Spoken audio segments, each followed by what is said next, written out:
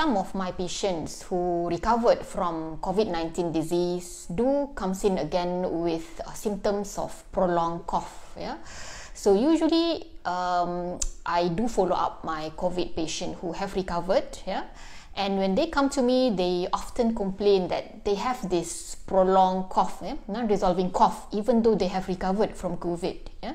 So this is what we call organizing pneumonia, which is basically scarring of the lungs that can happen among post-COVID patients who have recovered.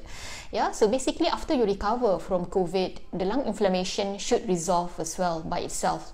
But unfortunately, for some patients, the lung inflammations did not resolve by itself. Yeah? So in this case, if the patient who comes in with organizing pneumonia, in which the lung have scars, due to post-COVID disease, usually they have these symptoms of prolonged cough, and sometimes they can also have shortness of breath as well. Usually the cough is dry cough, and shortness of breath usually worsen during physical activities or exertions. So usually we have to do some tests. We can start off with a normal chest x-ray. If we see there is some white patch on the chest x-ray, then in order to see the severity of the lung scarring, you need to do a CT thorax, a lung scan, to look in a detail what are the percentage of the lung involvement.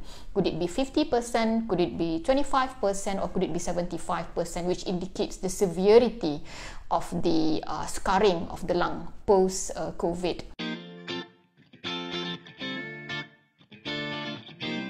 Basically, if someone have post-COVID organizing pneumonia or scarring of the lung, we can treat it. We can give steroid tablets. We can also give some inhalers. And we can also give some tablets to help to stabilize the lung inflammation. So basically, this is how our lung looks like. This is a normal lung. So basically, our lung should look pink colored. On the X-ray and CT scan, lung should be black. However, when we do a CT scan or we do a chest X-ray, when we see a lot of white patch, then that indicates that there is a possibility of patients having organizing pneumonia or scarring of the lung post-COVID. So treatment-wise, usually we give steroid in a tapering dose manner. Some people might require longer steroid treatment, for example, a few weeks to few months, depends on the severity of the lung scarring.